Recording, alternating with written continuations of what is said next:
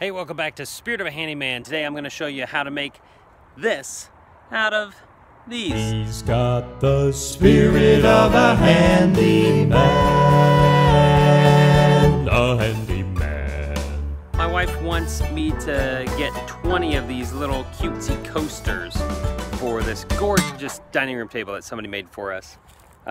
So that way we can have a matching set. And trouble is, I don't own a chainsaw.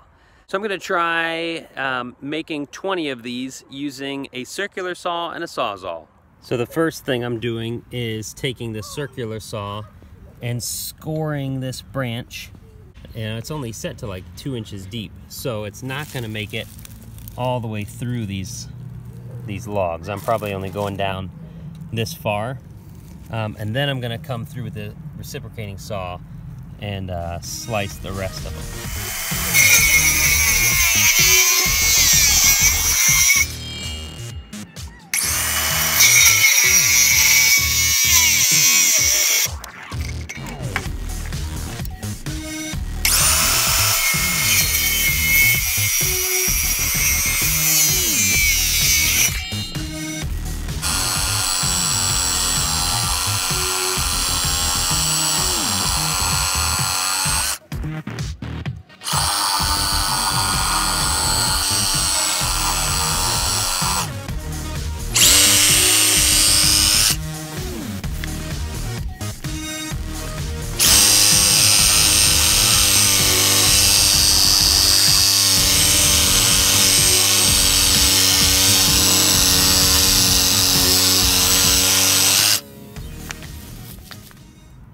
So this is the section that was cut with the circular saw.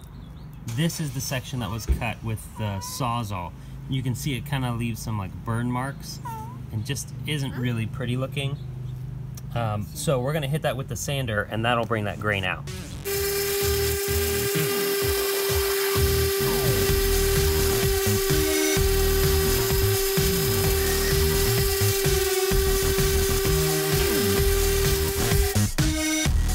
So in the end, I made 16 of these little nuggets before I ran out of batteries in my saws.